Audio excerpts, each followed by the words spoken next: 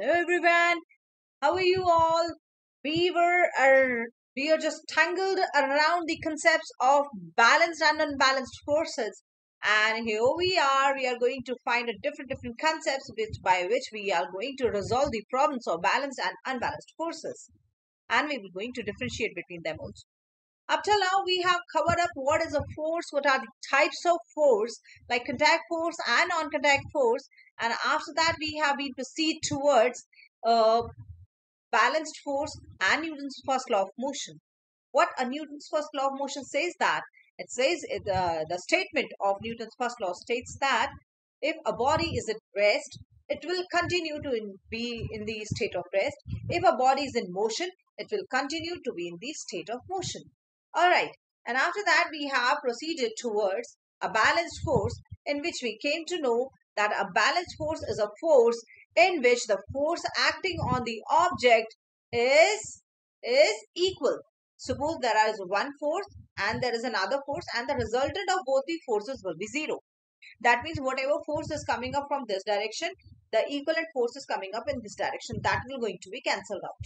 So in this particular scenario, we have gone through a number of things, and here we are to proceed with it. Please give me a moment so that I can just wash out all these text I have written. Yes, there we go. Up till now, we have learned about how a balanced force work and how an unbalanced force work. If on this box, what is a balanced force is that if there is a total force applied in this particular direction, so there are three forces, that is 10 Newton, 20 Newton and 30 Newton. Okay, and the force in this direction are 20 Newton, 10 Newton and 10 Newton. So what will be the resultant force? This is force F1 in this direction, and this is force F2 in this direction. F1 is the resultant force of all the three of them, and F2 is the resultant force of all three of them. So now we will going to proceed in this as, let me change the color first. So here we go, and we came to know that the resultant force with us will be F1, which is equivalent to 10 plus 20 plus 30, and it will be around 60 Newton. After that, there will be another force F2, which is equivalent to 20 plus 10 plus 10 Newton. Okay, so in this particular world of balanced and unbalanced force, we will going to understand how we're going to proceed on it. There is a resultant force, that is F2 forces 40 Newton. So if I need to find the equivalent force, what will be the higher force? The higher force is obviously F1. F1 is higher than F2. F1 is greater than F2. So the resultant force which will going to be applied across all these objects, that will be equivalent to, which one will going to dominate? Dominating force is F1, as F1 force is 60 Newton and F2 force is 40 Newton. And what will be the domination? That is resultant force. Resultant force will be equivalent to 40 minus 60. That will be equivalent to 20 Newton. I think I should write it in a better way. So here we go, guys. We got the resultant force as 60 minus 40, and that will be equivalent to 20 Newton. And there we go. This is the concept how we're going to proceed on the finding out the resultant force. Now my question is, suppose this force has been reduced 10. Okay, suppose this force is 10 and this force is 20 now. So if this F1 force, which was 60 earlier, has become 40 now, 10 plus 10 plus 20, so the resultant force over here is 40 Newton. So what will be the result now? The result will be F1 will be equals to F2, and that will be equals to 40 Newton. So if I need to do F1 minus F2, that will be 40 minus 40, that is equals to 0 Newton. So guys, we know that there is no resultant force. the resultant force across this position is 0. That means the object will be continued.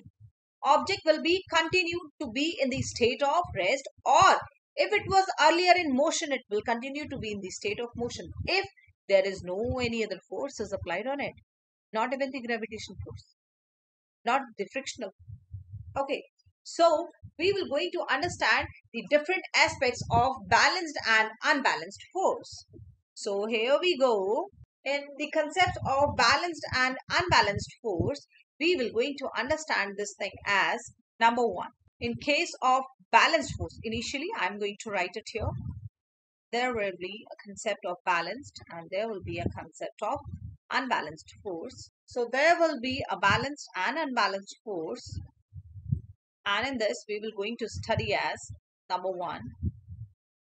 In the case of balanced force, all the forces, the resultant of all the forces is 0. That means whatever force is coming up here and whatever force is coming up there, the resultant of them will be 0. Or I can say F1 is equals to F2. That means force coming up from this direction and force coming up in this direction will be same. Force coming up in this direction, force coming up in this direction will be same.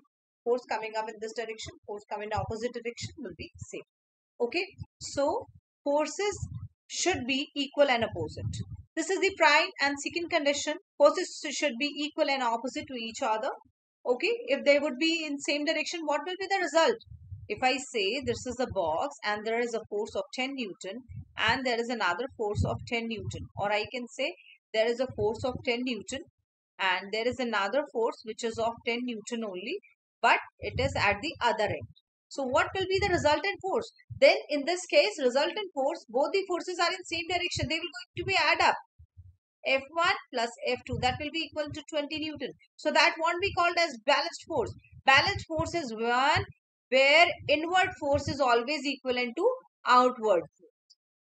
Okay, that means resultant force at a particular point is 0. Then only we can say that there is a balanced force. Okay, then when we talk about an unbalanced force, we can say that when the resultant force on an object is not 0. That means when the resultant force is non-zero, the magnitude of resultant force is non-zero, then we can say that forces acting on the objects are not balanced. Second thing, movement of the object depends on the size and direction of the resultant force. I'll tell you this thing also, how we meant about it. Okay, so third thing, the example that if an object is acted by two unequal forces that are acting opposite direction, the resultant force is equal to the difference between the two forces. Resultant will be equal to the difference between both the other forces, whatever it is. So let's check it out. Okay, so in this we will going to study as first thing, the resultant of all the forces should be a non-zero value. Non-zero value. Magnitude of them should be non-zero, you can say. Okay. Second thing, F1 should not be equal to F2. That means that really doesn't mean that they should not be equal and opposite.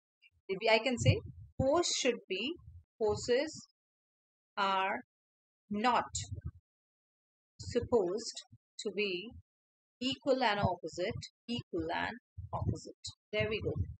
Okay guys, so in this case of resultant 0, that is balanced force, object is supposed to be at rest. In this, object is supposed to be at rest or in constant motion, or an constant constant motion. And in this, object should be in motion, or I can say if it was in motion, it can stop doing that motion. Whatever state it is, the state will going to be changed. That means the movement of the object depends upon the size and the direction of the resultant force. This is also important. Suppose there is a car. Okay, and on this car, suppose there is a car, and in this car there is a force of, I should say, 300 Newton. Okay, and there is a force of, and there is another force of 280 Newton. So what will be the resultant force? There will be a resultant force is 20 Newton. So will that force is more than enough to push a car, to pull a car? So according to me, the car should move in this direction. According to me, the resultant force should be in this direction, but it is of 20 Newton only. So for this 20 Newton of force, what will be the state? Further state. There won't be any kind of change in motion in the car. Car cannot move. What's the reason? Because the resultant force does not have this much of magnitude so that it can displace the car. Car is also having its own force. Cars is also is having a gravitational force. It's on mass. So definitely there would be some kind of force that will be F equals to mg. So one force will be this direction also. So no, 20 Newton force is not equal and opposite, and obviously the direction will also vary, and things will going to vary according to them. So now we are going to discuss few more cases which are very important for us to understand. And my question is how a jet plane take off. If in your examination the question has been came up how a jet plane take off. See, a jet plane is just challenging the acceleration due to gravity. You can say a gravitational force. If the jet is possessing a high mass, if I can say yes. So over here, if I say jet mass is too high in tons, okay, suppose 100 tons, 1000 tons, okay, so this much of heavy mass will going to possess a weight, a force, downward force. So how much will be that downward force? That downward force must be around 1000 into 9.8. And what will be the result of it? That will be 9800, 9800 Newton. So such a high force is applied on this air jet plane. So how can we just imagine that this force will going to work? How will such kind of huge force will going to work on it? It's a difficult job to work upon it. So what will be the next step in it? How this particular jet will going to take off? See guys, there are two things. First thing, there is an engine which is applying a force on it. Okay, there are two types of force which are going to oppose a air jet to move. Okay, what are the two forces? First is air resistant. Okay, it's a huge mass, and when it try to cut the air, there will be a air resistance or drag, you can say. And second thing, there is a acceleration due to gravity, but that acceleration due to gravity can be covered up with the help of a heavy motion. Okay, that can be covered up a bit with the help of a high velocity of that particular air jet without before taking a flight. Okay, without just taking off, before just taking off. Okay, so before the takeoff, the air jet plane is always having a high velocity to overcome the effect of acceleration due to gravity, also the effect of a thrust of you can say air resistance. Okay, so to cover up that air resistance, the force of air resistance which is coming up for the flight, there is a thrust force which has been created with the help of engine. If you notice, whenever a plane take off, there is a huge amount of fuel that will going to come out of it. There is a best example of it, just checking out the launching of satellite. In launching of satellite, what is going on? There is a fuel, and that heavy fuel will going to do what? That heavy fuel will going to push, it will going to provide it a push, a thrust force which will going to oppose that air resistance. So what will be my next step? If I need to oppose that air resistance, I need to do some kind of extra thrust force. So if this is my jet, if this is my jet, there are number of forces which I have been which are supposed to be applied in it. First is air resistant. It needs to cut the air. If you have ever experienced, if there would be a heavy storm or thunderstorm, you can say, which is a very strong one, which is having an effect, then in that such cases, you will notice that uh, you will experience a push, a kind of opposition by the air while driving against the flow of wind. Okay, and for the best example of it is like you are just sailing a ship, or you are just in a ship, you will try to find the direction of wind which is coming up, because the waves of water will be dependent on such kind of winds and thunderstorms and waves. Okay, so the waves direction in which the wave is moving on, it will going to reduce our usage of engine and its oil and fuel. So engine won't need to have a heavy load. So we can say that this air resistant is very effective. And also, obviously, there is a force that is going to be mg. We are not considering it right now, because but still we will going to work upon it later on.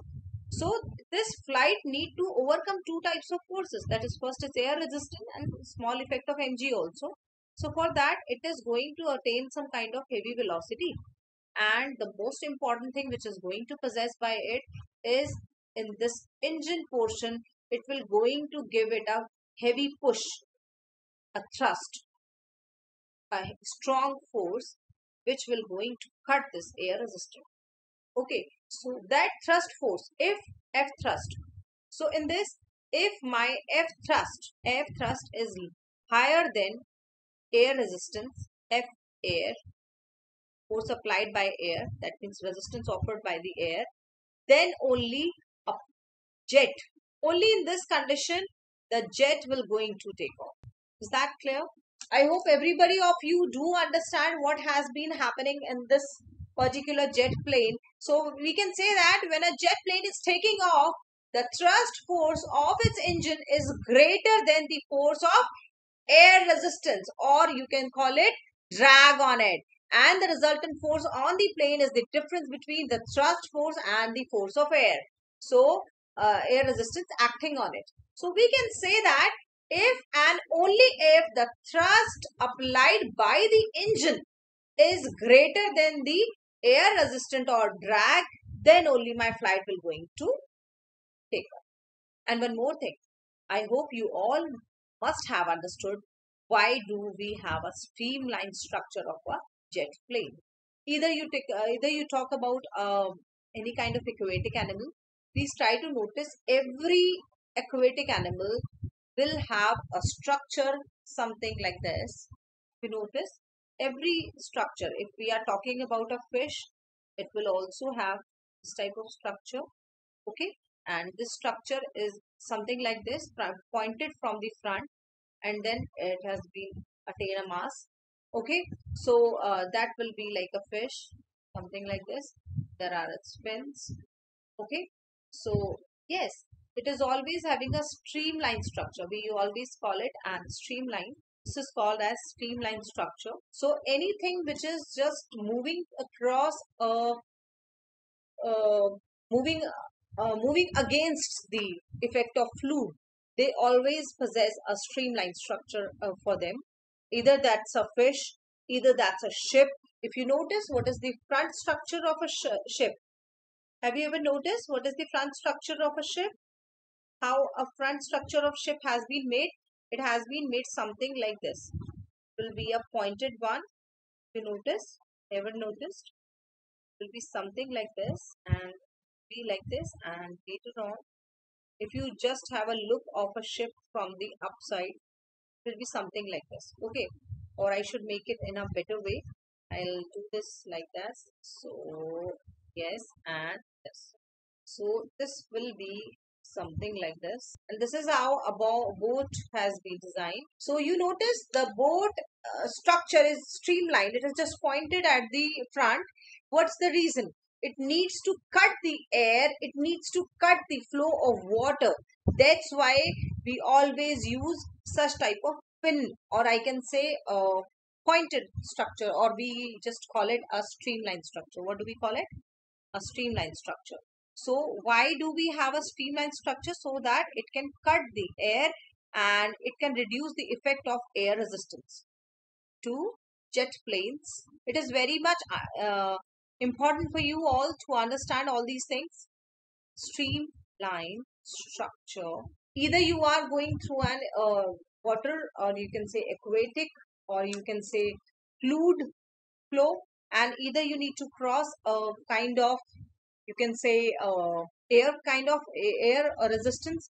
Then in both the cases you always need a pointed structure from the end, front end, so that it can cut the fluid, it can cut the pressure which is coming up on from the front, and it will be easy for us to penetrate.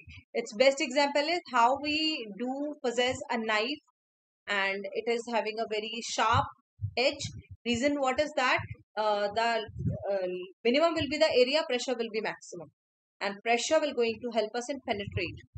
Okay, you just cross through it with providing minimum resistance. So guys, this is all about how a balanced force and unbalanced force work, and how a jet plane take off.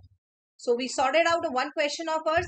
There are a few more examples and other concepts which are very much important for you for understanding the concepts of forces, like resultant. What is a resultant force? And we're going to sort some numericals on it also. Okay, and some more examples. Let's do that. Okay. So thank you guys. See you in my next lecture.